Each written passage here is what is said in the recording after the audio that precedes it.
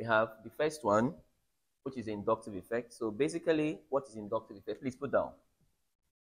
Inductive effect is the polarization of a bond caused by the polarization of an adjacent bond. Polarization of a bond caused by polarization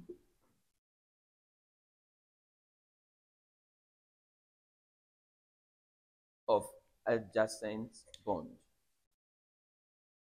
So it's very important for us to know that there are various ways questions can be asked. Right? The first one is that they can actually make this statement and they put dash.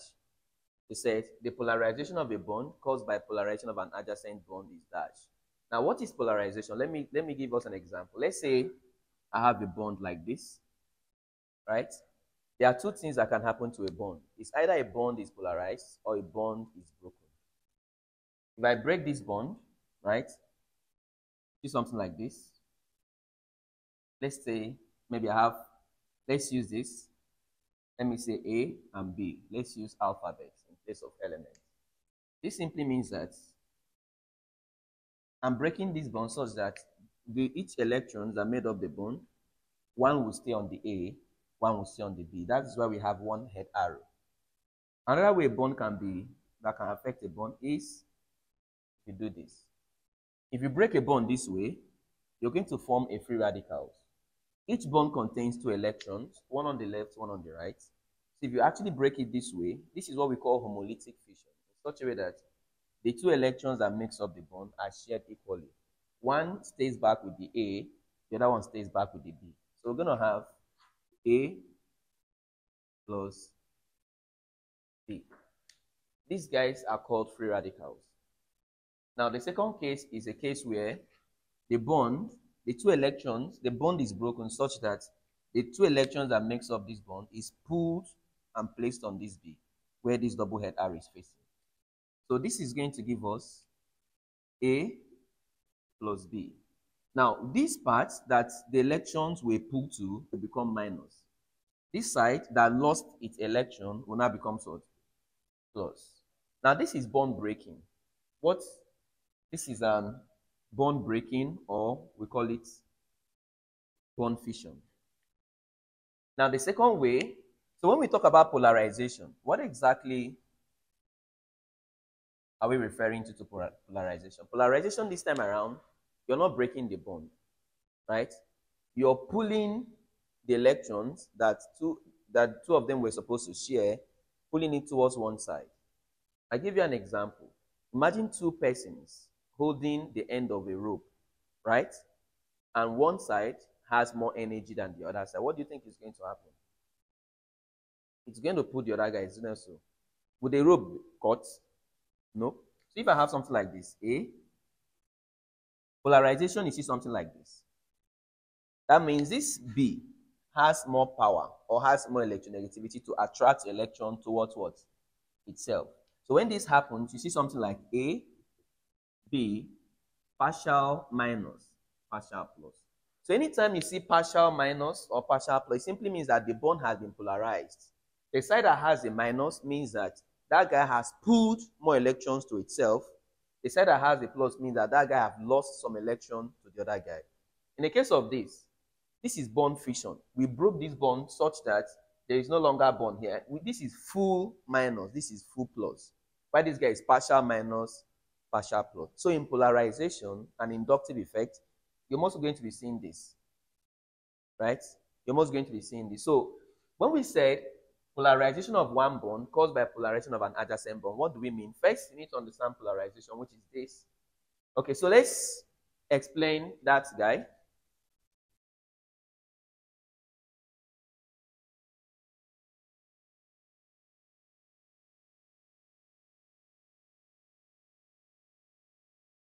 Please look up.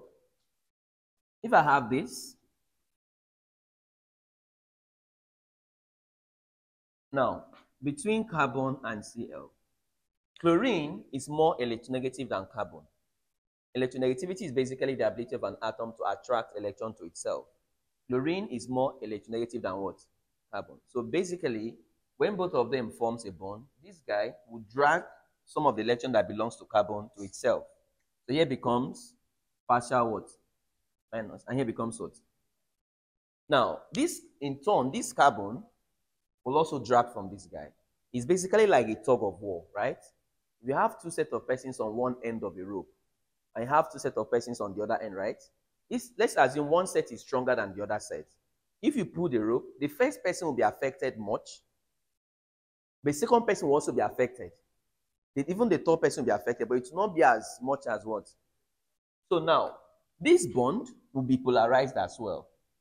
So this guy took electron from here. In turn, this guy will also do what?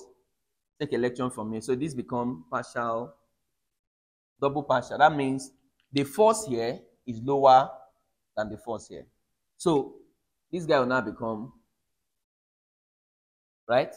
So it's going to continue. Now, what caused it? That's why we said polarization of a bond caused by polarization of a what?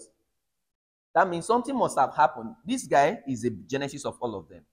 This guy happened that led to this guy being polarized, that led to this guy being polarized. But as a matter of fact, this effect dies off as it moves away. Right? Do you understand? So let's look at features of inductive effects.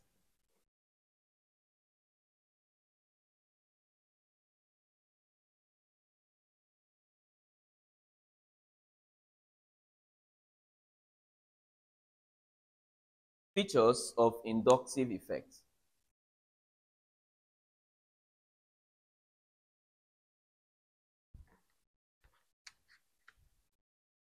Number one, it arises due to difference in electronegativity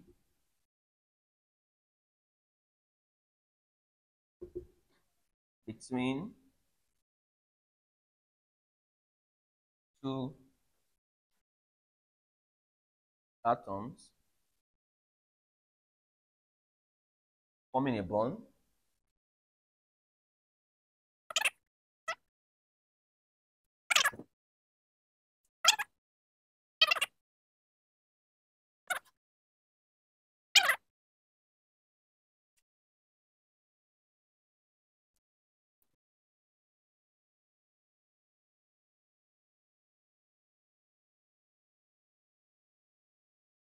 also it's a permanent effect. So now look at this.